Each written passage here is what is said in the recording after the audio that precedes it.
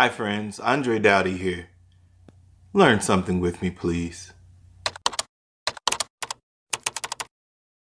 So what is blackface? Blackface was this theatrical makeup that was used to represent black people. It was mostly worn by non-black people, white people.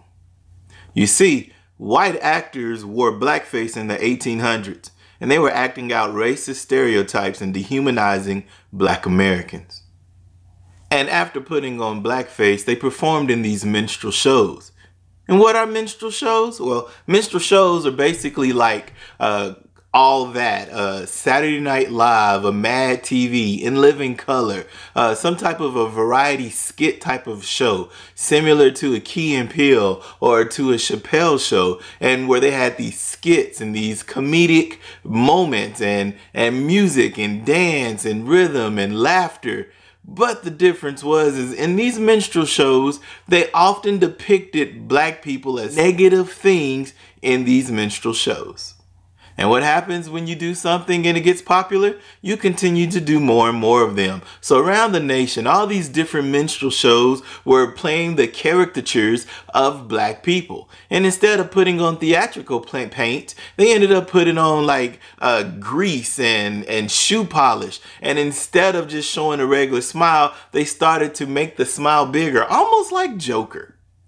But they were playing up on the racist ideas of the black stereotypes. They continued to devalue and dehumanize what a black person looked like inside of these shows. They would make sure that they would pull out every stereotype that they could think of to dehumanize a race. And what happens is when people see the same show over and over, it becomes a reality. You the laziest man I ever did see. What's wrong with you and I? What's wrong with you? I'm tired. Tired nothing. You can do nothing longer than anybody I ever did see. But I don't feel well.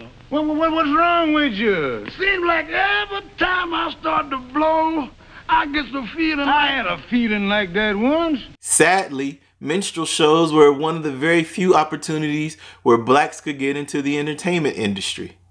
So imagine a Sammy Davis Jr. who could play multiple instruments, who could sing, who could dance, who was a comedian, not being able to get any work, but only through a minstrel show. You see, that was the only way they could get work. And this is why it is called blackface. So why is blackface so offensive? It is very difficult to separate the history of blackface and what it meant through the minstrel shows to just having fun today. It is very difficult because of the history.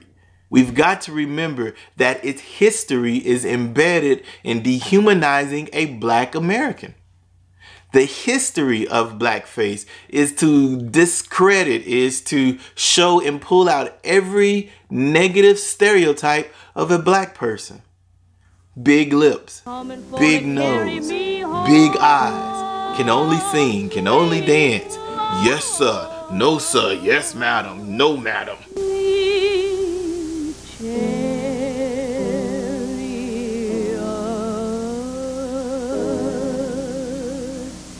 Coming for to carry me home. Lady, let that be a lesson to you. What's the matter with you boys shooting up that man's hen house? I'll shoot any chicken trying to follow me home.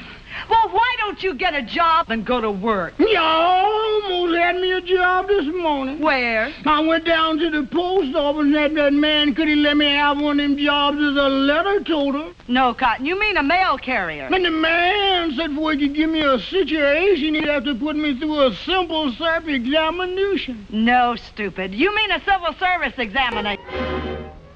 Mammy, Mammy, the sun shines east, the sun shines west, but I know where the sun shines best.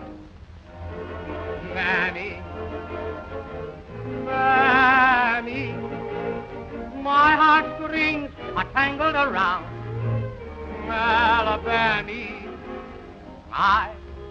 I'm a-coming. Sorry I made you wait.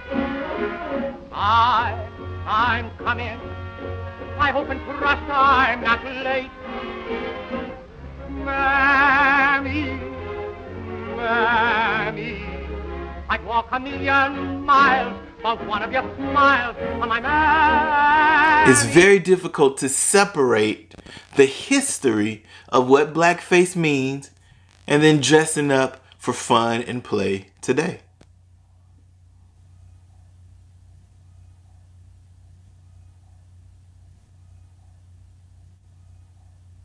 Those who decide to wear blackface is making a choice. It's just that simple. With all of the social media, with all of the international news and national news covering what blackface is, and all of the information online telling you not to go in blackface, not to put on bronzer and portray a character, all of that, if they are doing it today, they chose to do it. Anybody who says, I didn't know better, or I didn't think it was a problem, or I didn't know that was offensive. Anyone who's saying, I didn't know better, they are lying. You see, when you go into blackface, when you put on bronzer, whether it be one of those acne masks and then you take a picture of it and you're like, do I look like so-and-so? No matter how you do it, when you do it, it's wrong. So how can you help?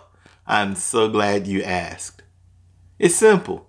When your friends forward you blackface, don't just press LOL or a meme or a GIF and keep moving. Speak up. Yes, you. I'm talking to you right here. Yes, speak up. So when you go to these parties and you see someone in blackface, and you gotta speak up. Yes, you're at a sorority party. Yes, they're dressed up as Nicki Minaj. You gotta speak up. Yes, it may be your family member. You gotta speak up. Your silence means that you're participating in it and that you're okay with it. You've got to speak up. You see someone taking a picture, you got to speak up. Someone forwarded to you on social media, you got to speak up. You got to blast them out.